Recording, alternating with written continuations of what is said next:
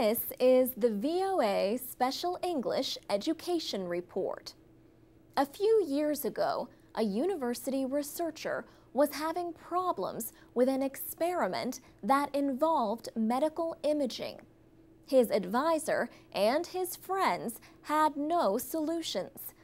The researcher was Ijad Madisch at Harvard in Massachusetts. "I was so frustrated," he says.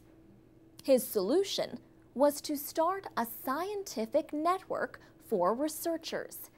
It lets them connect with each other and share information about their research and their publications. ResearchGate is similar to another social network developed at Harvard, Facebook. But Mr. Madisch says the purpose of his site is to make scientists more productive.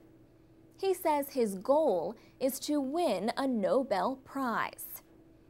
If we think that ResearchGate will accelerate research in all the different fields, it will change the speed of science significantly in the future. So I definitely do believe that ResearchGate could win the Nobel Prize for that one day. Mr. Madisch received the support of investors, including a former Facebook executive and the same investment group that put money into Twitter.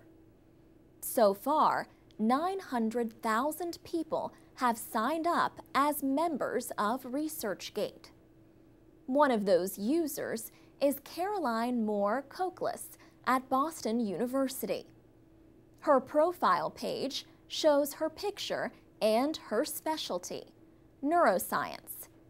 It also lists her doctoral advisor and the work she has published.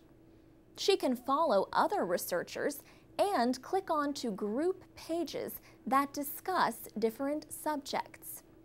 She also uses Facebook, but says people almost never discuss science there.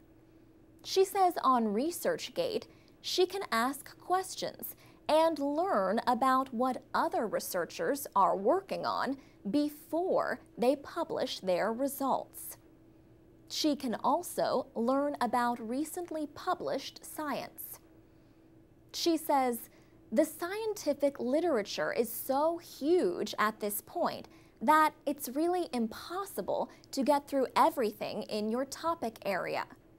People really rely on hearing it from other people." But not every user is pleased with ResearchGate. Kim Bertrand at the Harvard School of Public Health is an epidemiologist, someone who studies the spread and control of diseases. Ms. Bertrand says she finds more value in her own offline network of researchers and advisors than in this online network.